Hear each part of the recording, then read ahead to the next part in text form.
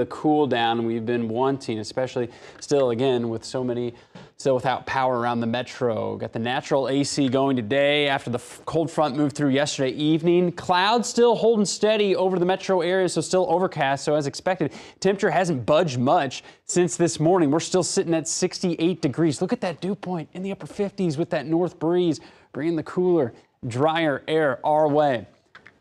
You know, looking at this temperature map, this is like the early mornings the last 2 weeks, upper 60s to around 70.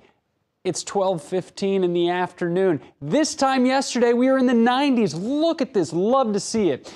Temperatures 20 to 25 degrees cooler. And this time yesterday, 27 degrees cooler in Lincoln. Lincoln yesterday hit 100 degrees. We hit 99. We're going to be about 20 degrees below that today. Wind still out of the north, though not quite as strong as earlier. We had some of those gusts, 20 to 30 miles per hour early this morning, but still going to keep at least a light north breeze going, but expecting the clouds to part a little bit more, get a little bit more sunshine. So still should see temperatures mid to upper 70s for most of us. Again, well below average. Nice change of pace compared to the last couple of weeks. And then a nice evening as we'll see those temperatures slide back into the 60s. So you can see all the low cloud cover across eastern Nebraska, southwest Iowa. A few showers out in southwest Nebraska that'll try and drift our way. So expecting those clouds to part a little bit more as the afternoon progresses. Again, mid to upper 70s, maybe have a few sprinkles out toward York, Lincoln. As we head into the evening, majority of us are going to stay dry. Comfortable overnight, refreshing tomorrow morning, clear skies to start.